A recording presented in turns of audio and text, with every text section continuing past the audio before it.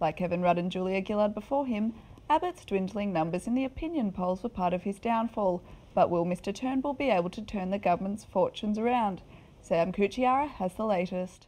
This is Australia's fifth Prime Minister in just 5 years. Malcolm Turnbull sweeping to victory last night in the hope of salvaging a government in turmoil. This has been a very important day in the life of the nation. But the constant change in leadership from both sides of politics has left some questioning our democratic system. Well, it's become the new normal in Australia, really, hasn't it?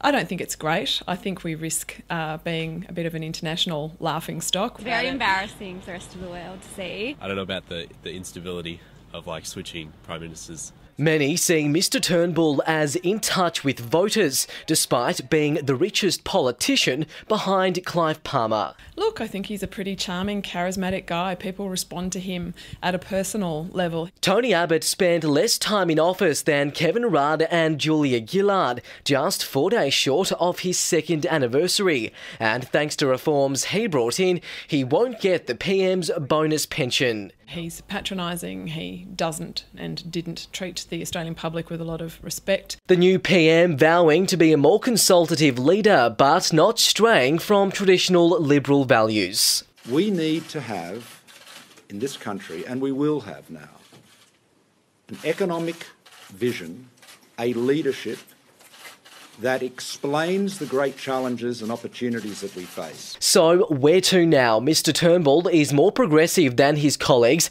on issues like gay marriage and climate change, but he's indicated he won't stray far from Abbott's existing policies for the time being. I don't foresee Malcolm Turnbull making any big moves in those policy areas. He, as I said, I think he has made some undertakings to his parliamentary colleagues. Mr Turnbull's vowed to see out the term before next year's election. A new cabinet expected within the next week. Sam Cucchiara, City Journal News.